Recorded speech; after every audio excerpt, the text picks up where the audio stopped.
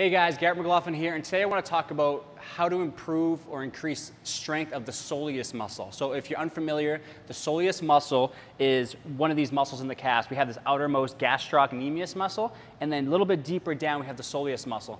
Why that muscle is so important, because if you look at normal mechanics throughout the running cycle, the knee is always in a small amount of flexion. This gastroc muscle comes up and attaches above the knee joint, but because the soleus muscle does not cross the knee joint, we need to make sure if you're working on different calf raise exercise and calf strengthening exercises, you're doing them in more of a knee bent position to really address that soleus muscle. So in this video, what I'm going to do is show you 4 soleus strengthening exercises for you to see better results with your running. The first 2 exercises in this progression are isometric exercises, meaning we're getting ourselves, our ankles into a position and we're holding that position for a period of time, whether it's 30 to 60 seconds or longer. Okay? So this first exercise is called the Soleus wall sit, something I picked up from Chris Johnson at a recent running seminar last year. So a very simple exercise, and why I like it is because you can vary the level of difficulty. So pretty much all these exercises we're going into more of a calf raised position, so there's really nothing different as far as the movement of the ankle. This one, because it's isometric, we're just going to come up and hold that position. So through here you can see I'm in a knee bent position. I'm pretty upright, kind of like I'm sitting in a wall sit against the wall here, and I'm holding into the ankles in that soleus muscle. So over a period of time, start to really feel that burn as you really target that strength and endurance at the soleus. So to make this exercise a little bit harder, we can drop lower into this position, a little more body weight down into the legs, or we can also add resistance. So something as simple as grabbing a dumbbell, barbell, getting into that low position, coming up, equal pressure on all toes, good posture there, just sit against the wall, a little bit of added resistance here, again, as much or as little as you need, and then holding anywhere from 30 seconds to a few minutes in that position. So that is the first exercise of the progression. The next exercise of this progression is still an isometric exercise when you're looking at length of that soleus muscle in range of motion around the ankle, but now we're adding a greater degree of load because a little bit more shock absorption in resistance to actually moving through that range of motion compared to the soleus wall sit, which I talked about a second ago. So this exercise is called tiptoe walking. Very simple, kind of like if people are doing suitcase carries, farmer's walks. We're doing this for a distance 15, 20 feet down and then coming back. Very simply, all you're going to do here is come up on the toes, equal pressure amongst all toes, holding that position, and then now just showing you kind of the body weight variation. All I'm doing here is resisting my body from coming closer down to the ground. So I'm staying up on my tiptoes. I have a bend in the knees, as you can see, so that's getting that added target or added isolation of the soleus muscle, walking down for about 15, 20 feet, and then same thing, walking back. So key here when it comes to the soleus, that knee is in a slightly bent position. We don't want to be up here. Again, you can still perform that exercise, but you'll be getting more emphasis on the gastroc muscle. To make that exercise more challenging, all you need to do is add dumbbells, or you can add a barbell on your shoulders to increase the load. Okay, still isometric because that ankle is not changing its angle or its degree of motion. A little bit harder here. I can feel that added load. I'm trying to keep the knees bent, keep my posture. Stay in a good position, then same thing, I'm going to walk down 15, 20 feet,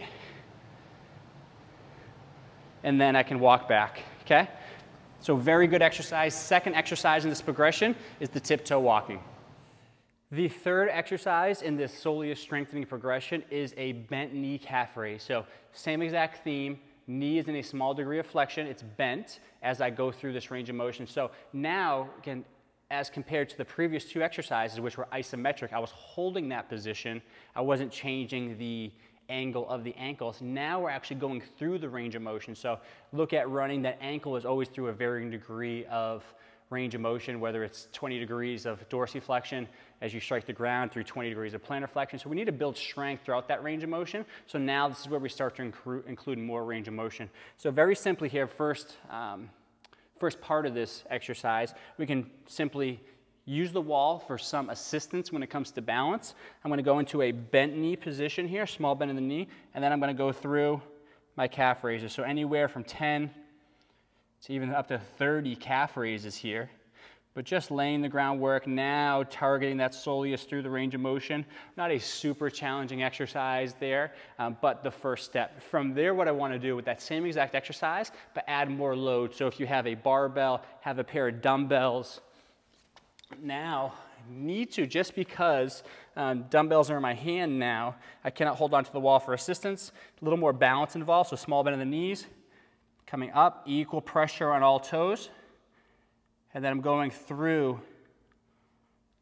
that calf raise or heel raise motion. So that's the third exercise in the progression. Now looking at a knee bent standing calf raise. Okay, so now we're at the fourth and final exercise of this soleus strengthening progression. So what I have here is a simple leg press machine. Obviously, looking at the exercises we've done previously, more upright, I guess you could say a little bit more functional, but if we're looking to really isolate the soleus muscle and build good strength and resistance to fatigue, this is a great way to do it. So with the leg press machine, what we can do is really sit back here, not worry about all the other variables as far as balance, right, is the biggest one in some of these other exercises, and really increase load. So what we're gonna do here, just sitting back, and I definitely recommend still including some of those other exercises because they're very valuable, but setting up here on the leg press, everything is the same, right? We still want to be in a position where we have a small bend in the knees. Again, you can vary that angle just to get different length of the soleus muscle, but small degree of flexion here at the knees, and all I'm going to do from here is calf raise and sink in. So good thing about this exercise, and my foot kind of hanging, and just ball the foot is up there on the support, heels are down. I get a good degree of range of motion here at the ankles from dorsiflexion all the way into plantar flexion, so very beneficial exercise to really work that muscle throughout the range of motion, but just want to make sure I'm keeping that small degree of flexion. Obviously, as you incorporate this exercise, you would add on as much resistance as you can to really build that strength and that tolerance to load that we need, that really is similar to running. So very good fourth exercise of this progression that helps you build as much strength and endurance as possible. Okay, runners, there you have it. This is a very simple 4-exercise progression on how to increase soleus strength. Definitely work through these exercises, figure out if there's specific ones that work better for you, but I definitely recommend moving through that from isometric to isotonic, just like we did through these 4 exercises. If you have any questions at all, feel free to reach out. We'd love to help you fine-tune this set of exercises and figure out if there's anything else I can do for you moving forward. Thanks for checking out the video.